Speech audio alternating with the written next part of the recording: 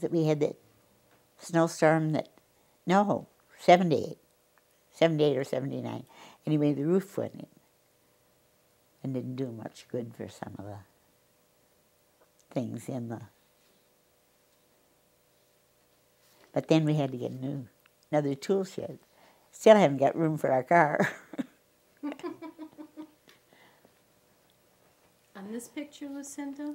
But this was the... Is it in there?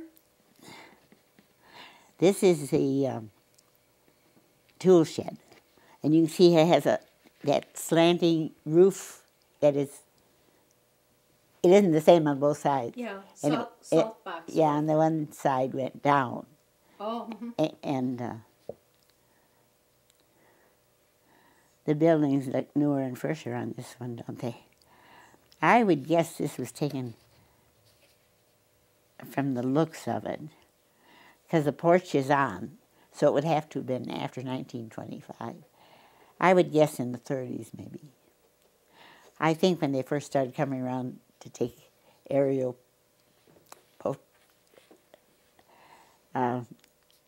cards, and you see the old house has the kitchen before they took that off. Yeah. Before, the Coons got most of it. The other thing that interests me is comparing this picture with this picture.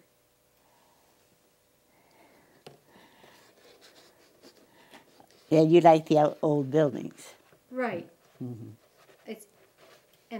It looks as though some of the one photograph is very old, probably from before the turn of the 20th century, like around 1900. This one? The house? 1890. When this photograph was taken. This photograph is older than this other. Oh, than yes, this photograph. much older. And I think in the 80s, but I'm not sure. Okay. I only kind of had to guess. The 1880s, you think? I would think in the 1880s. No, this one was taken because Addie had it in her diary in 1896. But that one was taken in the 80s, I think. But as far as the outline of the house, the porch wasn't put on until 1925. Mm-hmm. That is enclosed. That porch is the same. The only thing now that's different, and that's very up to date, the railing isn't up there, but we had to put a new roof on that part. And, you know, Bill Johnson, yeah, he doesn't think much of old houses anyway. Mm-hmm. And he said that every time you put nails in to put a railing on, that you spoil the roof. And it had leaked before, so that's why we had it done. But otherwise, that hasn't been changed. But the balcony part, where the women are standing up there,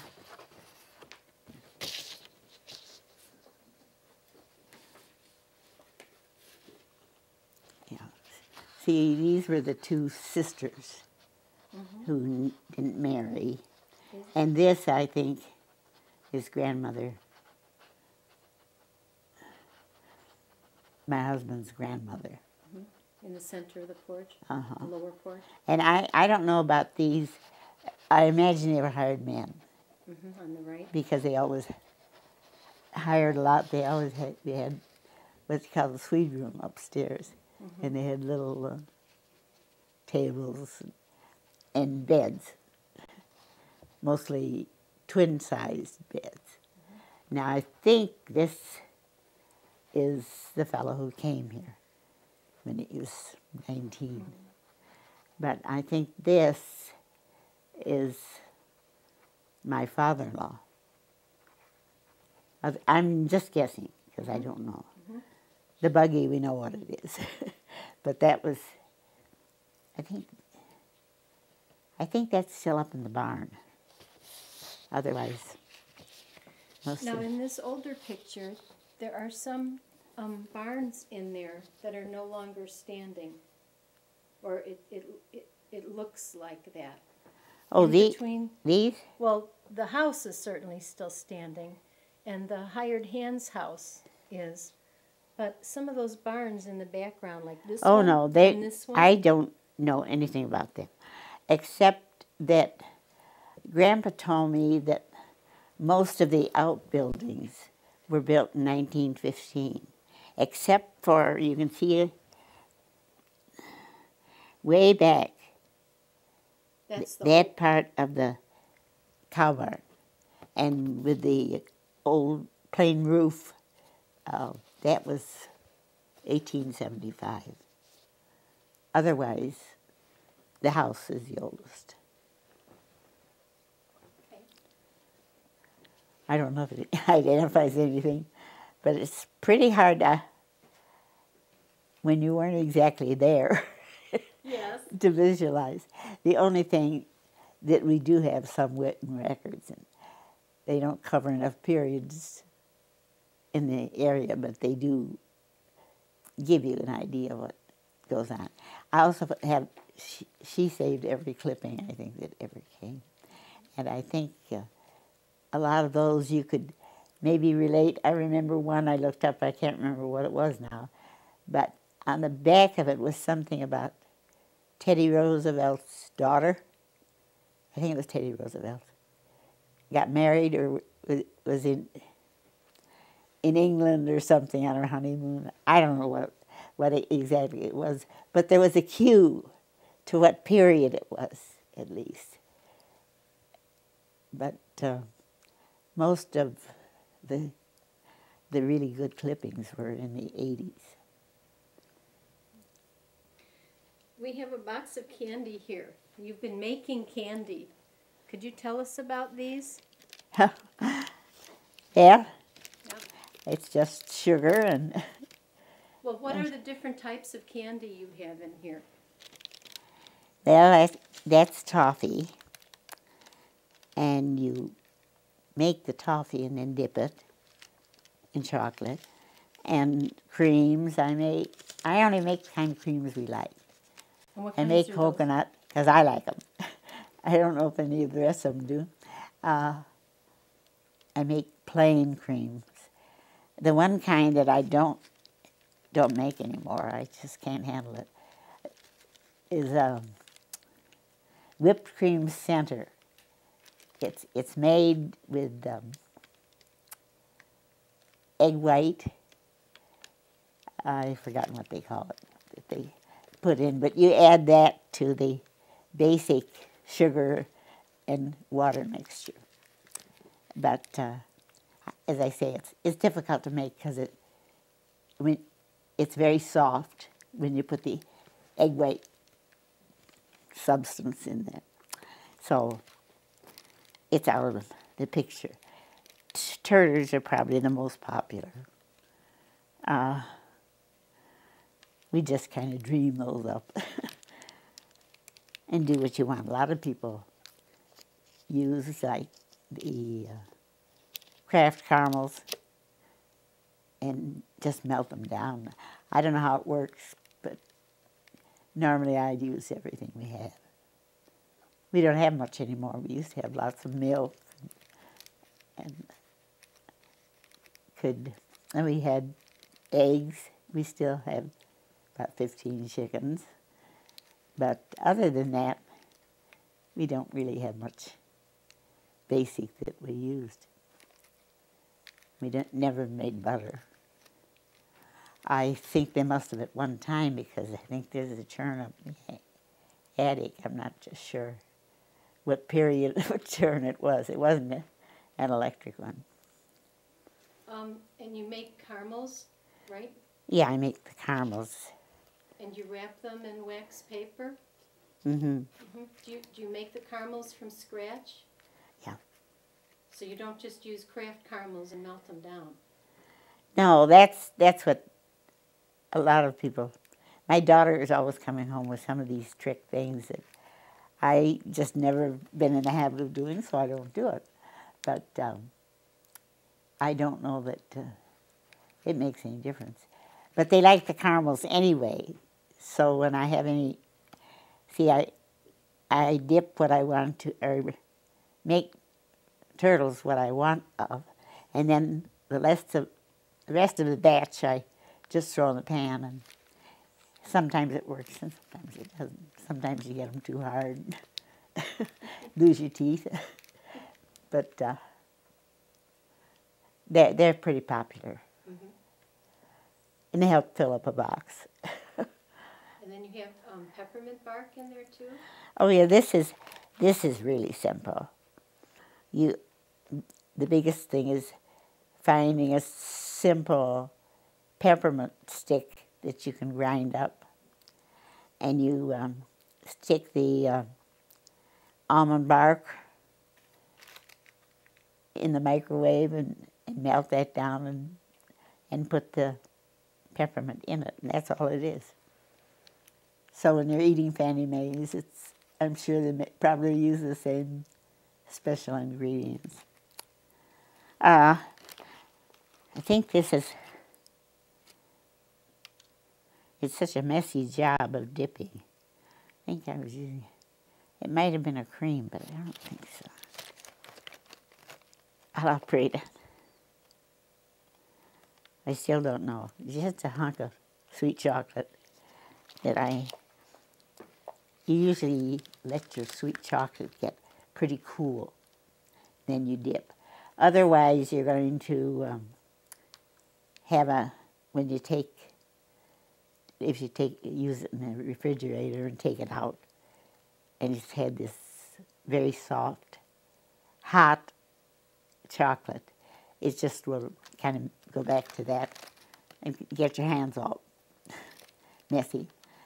And oftentimes I get in a hurry dipping, and I dip before it's ready. But it's all edible, so that's what they do with it. Okay. I don't know. My favorite kind is milk chocolate with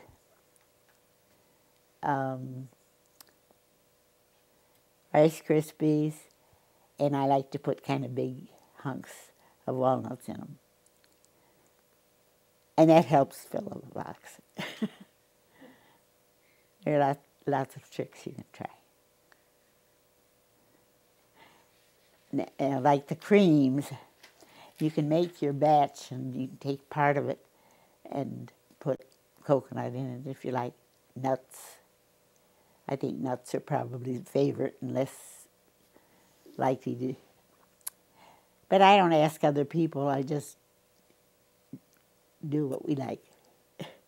I don't care very much for all of the, like pineapple and orange and all that stuff that they put in as fillings. I never do that because I don't like them when I get them out of the box. And I noticed the box I gave you, I think, the other day, a couple of weeks ago, I opened it up. It had been in the freezer all that time, and I blamed that on it. But I found out later, as I went through it, that it was nougats, a nougat filling or a caramel filling. And apparently there weren't any creams in it. So I guess you gamble when you buy candy in the store.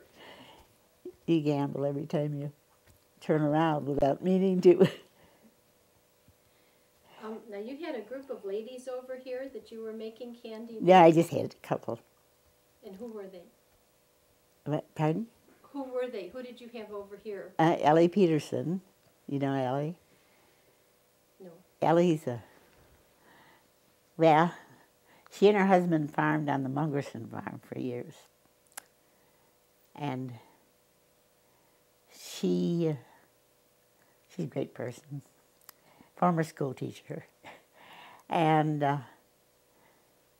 the other one is a descendant of the Garfields.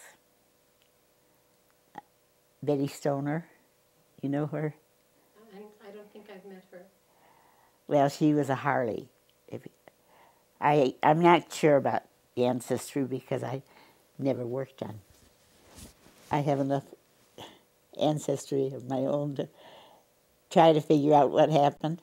But the Garfields were a big family, and I think her grandmother was a Garfield. I'm not sure.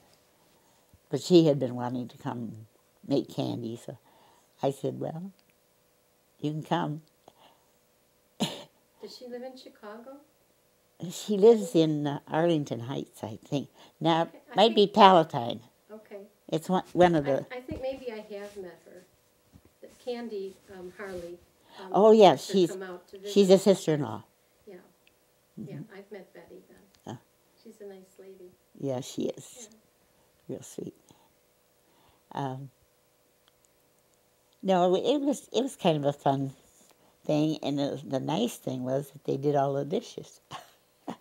One of the hard parts about candy making, almost anything you do in the kitchen, dirty dishes. Kids are, of course, the best source, but there's always dishes. And you think you've got them all cleaned up, and you go out and find a whole batch more. Yep. One of the joys of homemaking. Yep. Something we wanted to talk to you about today, Lucinda, was what it was like for you growing up in the area and then being on the farm here. I grew up on a farm. And where was that? Well, it's on Muirhead Road, about 6 miles from here. Muirhead Road is parallel to Crawford Road and to Corron Road.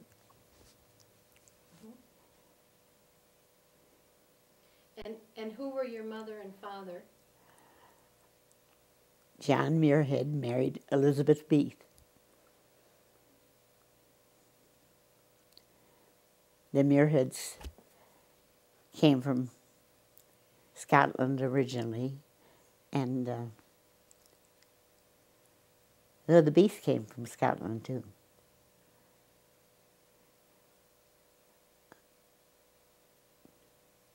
And my grandmother was Richmond.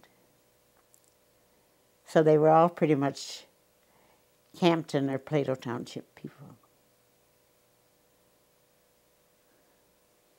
And what did your father do for a living? Farmed. What kinds of things did he farm, Lucinda? Well, when I was at home, it was mostly dairying. Then they turned to beef.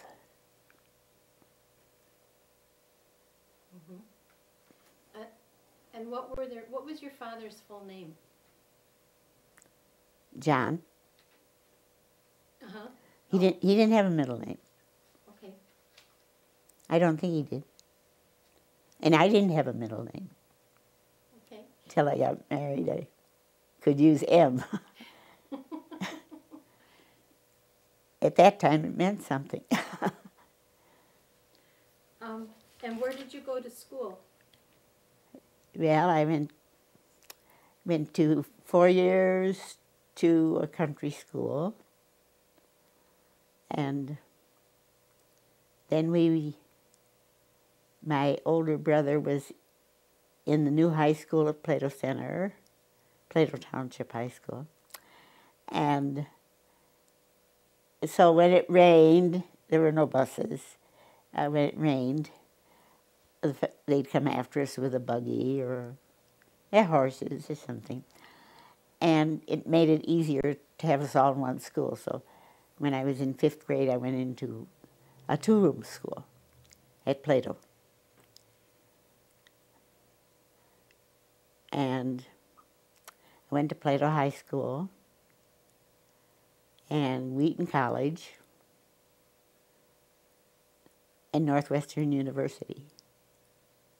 And what did you study at Wheaton College and Northwestern? Well, I majored in history in Wheaton College. And then I got a job during the Depression in Plato teaching, and So and the job was in English. So when I went to Northwestern, I took English and got my MA in English. Did you have a specialty of study or some favorite things in English? Well, not really. It was just a BA and an MA. Can't remember which school it was in now. Do you have some favorite authors? Pardon? Do you have some favorite authors or poets? Oh, I always liked to read. I always found it a good excuse to get out of chores that I didn't like doing. One of my favorite stories, I have more stories than anything else, I guess, but we used to watch cows on the road. And I know you're too young to know what it meant to watch cows, but especially the country roads had a lot of grass growing, so this nice green grass in the spring was just like giving cows candy. They loved to go out. So we'd take the cows out and let them graze like for an hour or 2 hours. And I always got to go at the end of the line because I had a book to read. Sometimes it was even a history book. I remember reading my brother's 8th grade history book when I was like in 5th or 6th. No, I must have been younger than that. But nobody could understand why I wanted to read the history books. But anyway, this one day, I don't know if it happened more than once, but it made a good story once, was I was at the end of the line, which is about a mile from home, and I was interested in what I was doing, and the cows weren't bothering me, and pretty soon the mailman came and he said, "Cindy, they put the cows in quite a while ago, and you're supposed to come home." the other kid on the other end had, when the cows were done eating or when the time was up, I suppose some of the men helped him. I don't know how it worked there because I was never on the other end. But I always thought that was kind of funny. They had to come and tell me to come home for dinner. Do you remember your first day of school?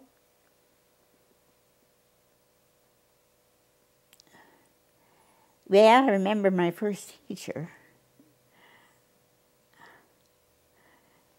And I ran into her after I was married, and she was living in a subdivision down on Corron Road. At that time, she was teaching in Chicago, but the teachers got out of, well, if they went to high school, at the end of 8th grade, they would go to DeKalb, maybe for a summer session, maybe for, well, in later years, it was 2 years. And then eventually, of course, they had to have a bachelor's. But DeKalb, that's northern now, was a very popular teacher's school. In fact, it was called, I think when I was in college, we used to play DeKalb teachers.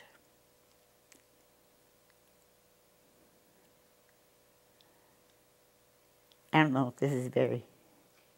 When you were still in it was a one-room schoolhouse initially that you were in, what was that like? Oh, it was great. There were about 10 of us. And if you didn't like what you were studying, you could always listen to what the other guys were doing in the upper grades. I guess that one of the things I remember most about that was there was the farmhouse right next to the school, and we had to get water from there. You've been in on Dean Street. Oh, Shoals School? Yeah, Mm-hmm. Charles. I used to, you wouldn't believe it, I used to do volunteer work there. But we would go over and get this water pail filled. But since I was only in 4th grade, there were a lot of older kids, and they were the ones who were chosen. But they could take one little kid along with them. And I was just looking forward to the time when I would be big enough to take the pail and do the thing. And I'm not sure that I realized how soon that time would come when you're big enough to do almost anything and can't do anything. Life moves on. What did you used to do in the afternoons when school was over, when you would go home? Did you have chores or? Well, they're supposed to be helping my mother. But my mother used to say that if my father had had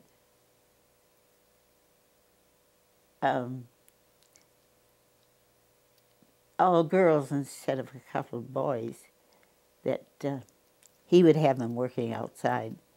And that was true. And we preferred to work outside because it was a little different.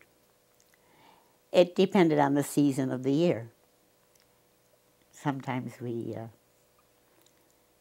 I remember one of the things I hated was we had to pick up corn after they had husked and throw it on the wagon, and then we'd start throwing the corn at each other. And you know how kids are.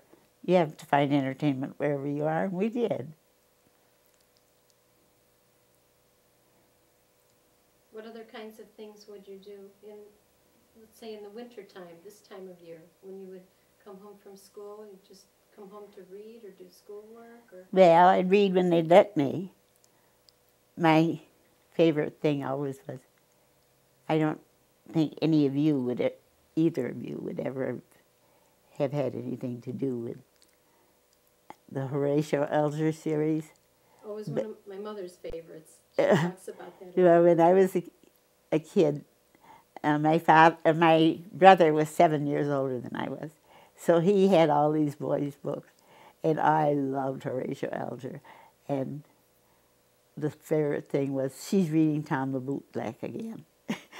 And I'd reread the stories. So that sort of thing was always entertainment. And we had a big family. So how many brothers and sisters did you have? I have had 2 sisters and 2 brothers.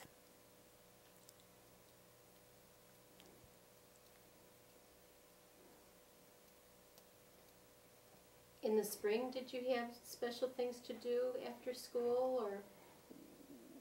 Well, I can't remember that we did much with the gardening. I can remember in the summer, we went barefoot, and when we had to go out to the oats field, and I can't even remember what kind of a weed it was, but it was yellow, like mustard or something like that, and we had to pull that out. Now, that's just one of the jobs I hated. But as I say, I was always, if I could, I was always reading. Libraries were pretty far from us, and if you know how much libraries mean to kids these days, it's something that I felt. I think I had to wait till I was working on my master's at Northwestern. I had made a list of all the the classics that I hadn't read, and I spent the whole year before I took my finals reading up on classics. I was teaching at the same time. And what were some of those books, if you can remember just a few titles? Oh, I love Jane Austen and Pride and Prejudice, all the things that went with it. I loved Shakespeare, but I can't say that I read too much of it on my own before I got in advanced studies. And I've always liked nonfiction. I much prefer that to, well, especially the type of so-called literature that you get these days. I just prefer the old-fashioned type of thing. As my son always says, Baba says, Mom, you just like things with a sick, happy ending. That's probably true.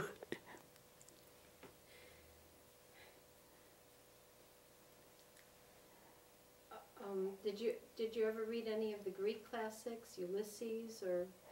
Yeah, but don't ask me anything about them. I had a most interesting teacher in Wheaton. She must have been in her 70s, although I'm not a very good judge of age. But she would quote from some of these Shakespeare, different ones, and she'd pick out things that were, and you know you can do it with Shakespeare. There's almost anything to prove a point. And then she'd sniff. And if somebody, and we always had chapel, and if the speaker would say something that she particularly approved of, she'd sniff. And it was a real big joke among the kids. She was a delightful person. Did you have any hobbies when you were growing up? Or other things you like to do, like sewing or collecting things, or? No, I don't think I didn't do. I had home ec in high school. No, in grade school. No, 4-H. I'm trying to think where I did have it, and didn't do very much with it. The only thing I told my mother, I had learned how to rip. What do you mean by that? You'd learn how to rip? Yeah, you know, you sew something on the machine, and you pull it part way, and it'll go on the other side, and it helps very much if you know how to rip. I mean, you can take it out, whereas most of the things I needed taking out, they weren't doing too well. I can't say that I cared too much about sewing or anything like that. I'd much rather read. But as I grew older, and especially when I was teaching, I used to, you can't believe I did it, but I used to get down on the floor with my patterns and cut out dresses and stuff. And I enjoyed that. I did it. I did it with my kids, for my kids. You would sew things for the children? Yeah. Uh-huh. There was a period, I think it was in the 50s, maybe, 60s, when our feed for the chickens came in floured sacks. You don't remember that? Mm-hmm. You do? Mm-hmm. Oh, that's something. Anyway, I used to make Sally dresses. At that time, they made dresses. And I remember saying to my sister-in-law, who had an older child, "Oh, what cute dresses Liv's wearing." And she said, "Yeah, but," she said, "I don't know why I'm making it. She'll be wearing your father's shirt." next. Do you remember when style got to be that the girls would wear these great big shirts? And I don't think Liz ever did it, but these dresses that Catherine made were really cute. I can't say anything I did was especially. I rather knit. I learned to knit during World War II, and I still like to, but I don't do much of anything now. Mm-hmm. What kinds of things would you knit? I mean, what got you started knitting during World War II? Well, I would say during the war I thought I was real smart because nobody else would do it. And I had a pattern, and I knitted gloves for the guys in the service, and I think they must have just hated them, but I don't know. I don't know what it was like in the war. Was that before you were married, Lucinda? Mm-hmm. Mm-hmm. So you would knit gloves for the servicemen? And Well, that was one of the things. None of the older, better knitters really cared much about trying anything, and I would try things. And they're nice and little, easy to hold. And even at that time, maybe I was thinking more of myself. And I got done faster. But I did like knitting. Mm-hmm. Crocheting, I was never very good at. I tried to teach my daughter to crochet, and it was like the blind leading the blind. But I also tried to teach her knitting. Well, she ended up liking to crochet. She crocheted that thing for me. She's still teaching, so she doesn't have time to do much now. But she made me an Afghan, a few things. And she's made quite a few baby things, and she's always bringing me yarn. And in the last few years, I've done, these ski sweaters with different colors, and I made one there for my granddaughter, and I never saw her wear it, so I don't know. I thought it was a beautiful thing. I was impressed, but I guess she didn't. I think she thought it was too warm. Did you ever play a musical instrument? No. No. I played the piano for my own amazement. To quote, what was it? Jane Ace. And other than that, I just had no special music. I like to sing. Now I can't do anything as far as that goes. But I can't think that I had any special talents. The only thing I did do was a lot of book reviews. You would write book reviews? No. I would give programs with book reviews of books that I liked, or books that they liked. You would get together with a group of other ladies or people? And No, this was like for Ladies' Aid, women's clubs, and stuff like that, where they wanted someone. I started doing it in connection, I guess, with devotions, mostly. And I had quite a few people whom I regularly visited, but that's about the only special thing I did. All very boring. Well, no, you would read a book and then go to get together with the group and talk to them about the book? Well, we did that in a book club where we each did it. So we took a different book. Now that we did through Women's Club, and that was a group of ladies. But this other, you had them at your mercy. You just talked about the book, what you liked about it, and more or less a critique of it. Okay, that's it.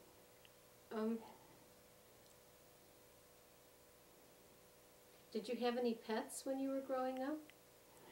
Oh, we always had dogs. And they were always getting killed on the road. And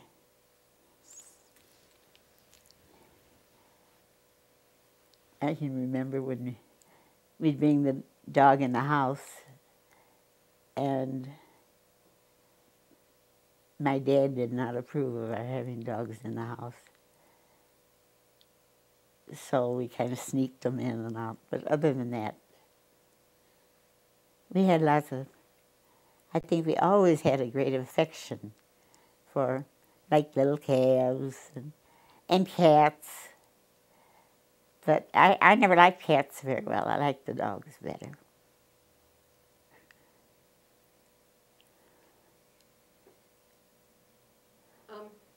What kinds of special things would your family do on weekends or in the evenings? Well, in case you don't know it, a weekend is pretty much like any other day as far as a dairy is concerned. They don't know it's Sunday, so you have to do all these things that need to be done. And I would say mostly we went to visit relatives. My grandmother lived 10 miles away. We used to go there. And I guess you would say some of the happiest times we spent were maybe in her attic or in the backyard playing ball with the other cousins, but because most of them came once in a while. Now, which grandmother was that? Well, I had 2 Muirhead cousins. I had 2 Beith cousins. And the suitors were on my Uncle Will Beith's wife's family. And they lived there, so they were always there. So there was always a pretty good crowd. We could have a ball game or something. So when all the cousins got together, like there were 20 of you or something? Well, probably more like 12. But then Uncle Will was always a kid with us. He would always play with us.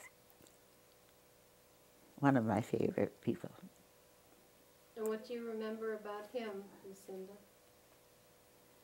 And maybe just because he liked to, he had a definite sense of humor. He said that, I remember he came to see me, I had pneumonia. And he was sick, and he said, well, she isn't talking so much today anyway. I felt like saying something, but he thought I didn't know enough to say anything. But anyway, Uncle Will was one of my favorites. Was he a Beith or a Muirhead? He was a Beith. But Uncle Will Muirhead was the one that told me all the family history. I wrote the Muirhead history when I was, well, before I was married. And I got a lot of the information from Uncle Will Muirhead, and he told the best stories. And he would tell all these stories, and then he'd say, I'd ask him about something, and he'd say, where did you hear that? And I'd say, well, Aunt Lou told me. And he said, oh, Lou's crazy. She doesn't remember that. I think Aunt Lou was a little younger than he was. But I would go back and forth between the two of them. I didn't have the source of material that I had here. Of course, I didn't have anybody here to tell me either. When I worked on Campton history,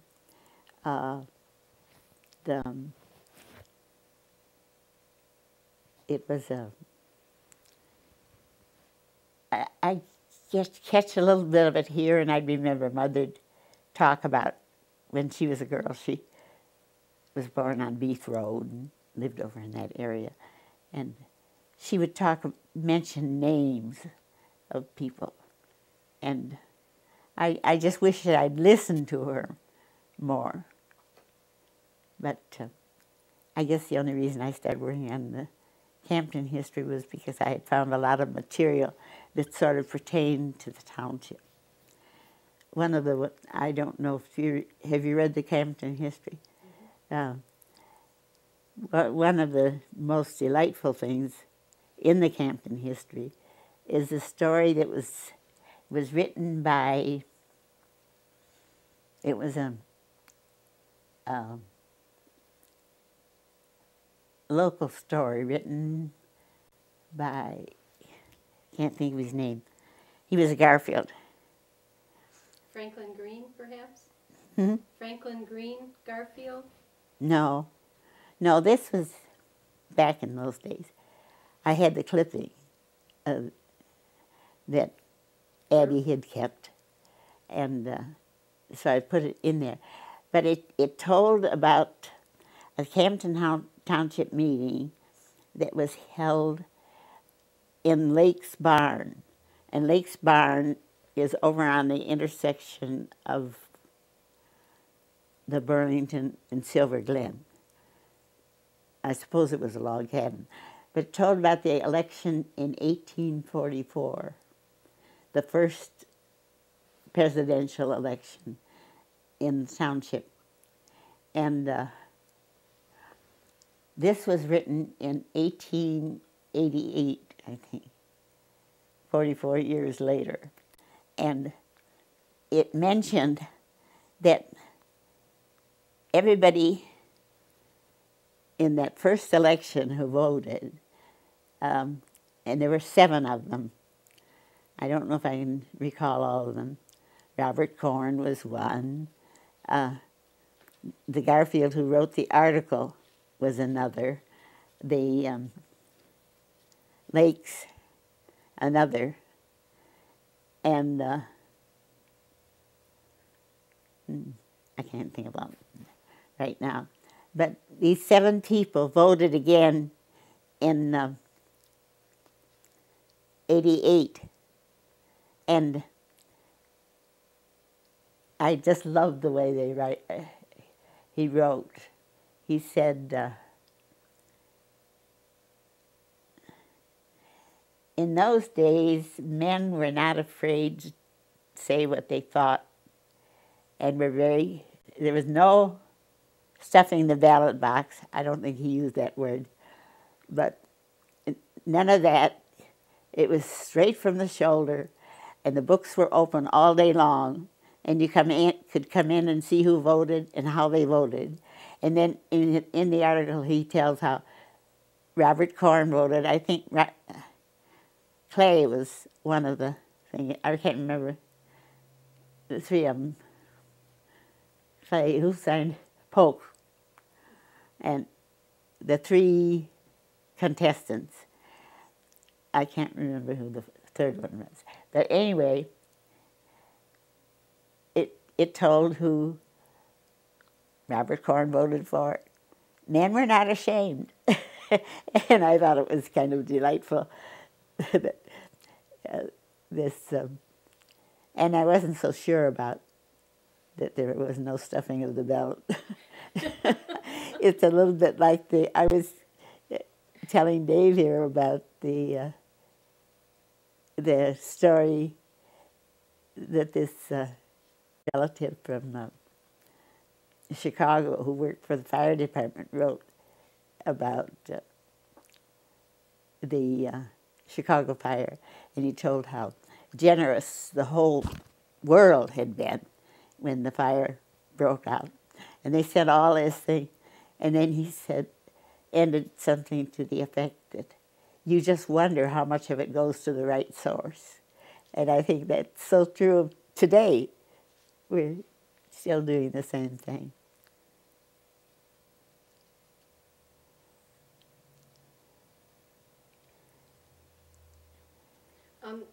Did your family belong to a particular church congregation, Lucinda? Methodist. Methodist?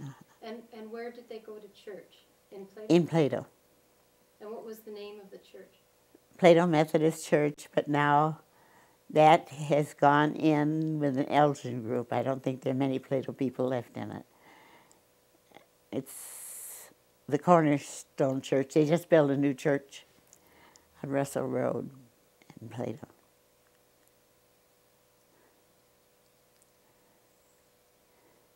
But I would say it's primarily Elgin people. Mm-hmm. Did your family take vacations when you were growing up? If it was between milkings.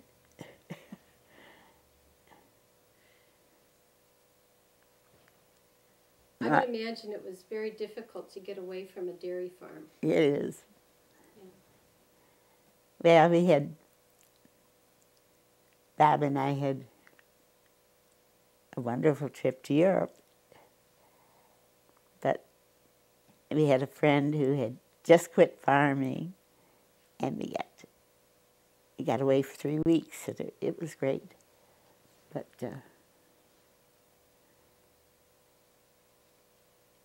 and then when the boys got older, we could get away a little better, but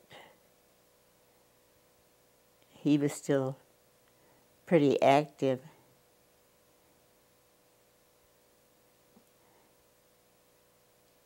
Now, what year did you and your husband take a trip to Europe? 66. Uh-huh.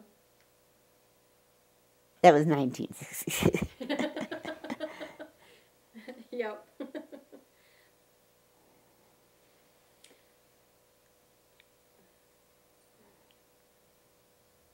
Do you remember your first car? First what? Your first automobile? I think it was a Rio. R-E-O. I'm not sure. It may not have been. The one I remember best, I was I was 9. But when my sister died, you know, back in those days, you used what car you had if you had one. And we had a Velie, V-E-L-I-E, and it was 7 passenger, had 2 little seats in the middle. And I remember for the funeral, we had that. So Elizabeth died in 1919, so.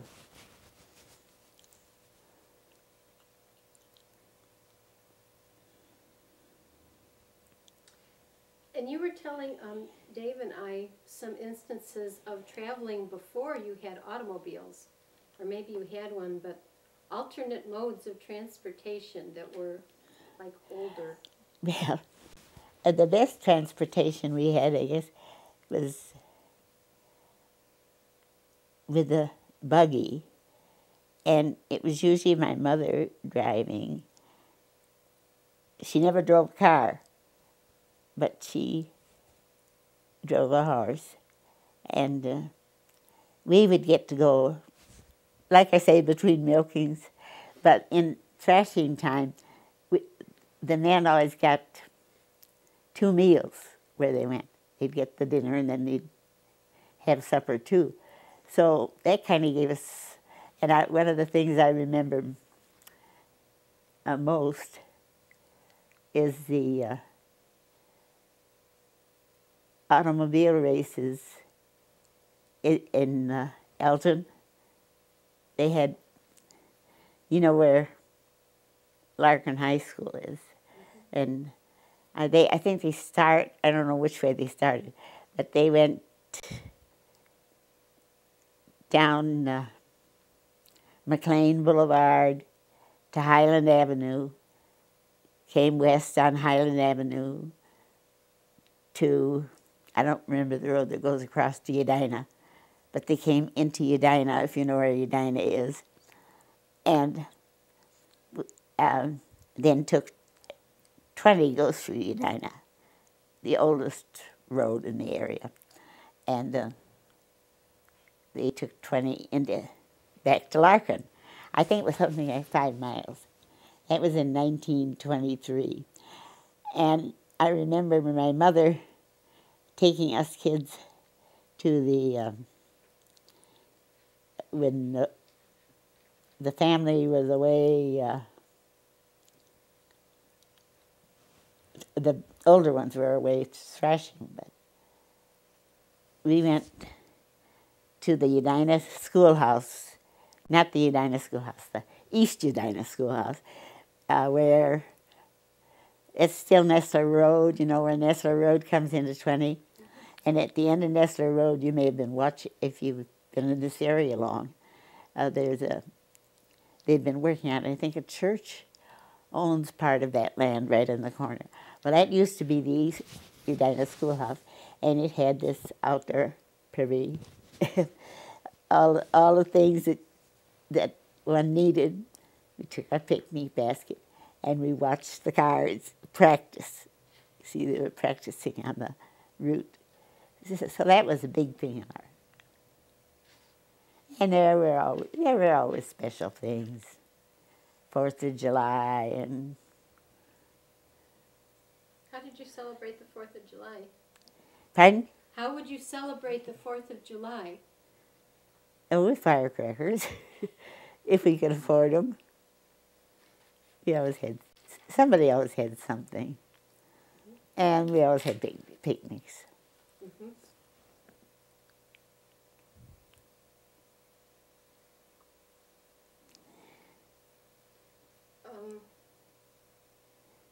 What was it like to travel by buggy in the winter time?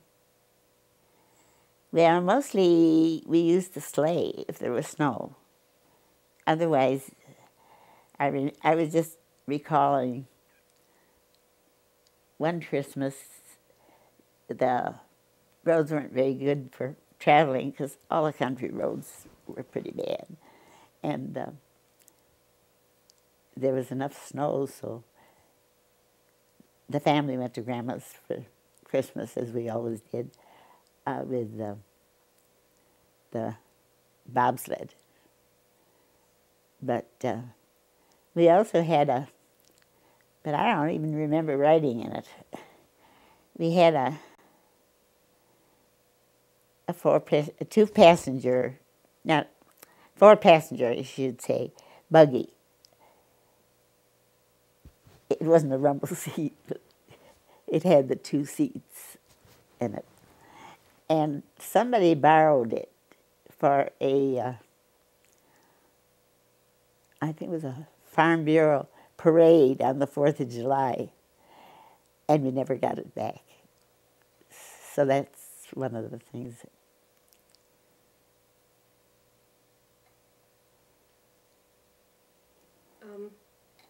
Do you remember when electricity first came to the area?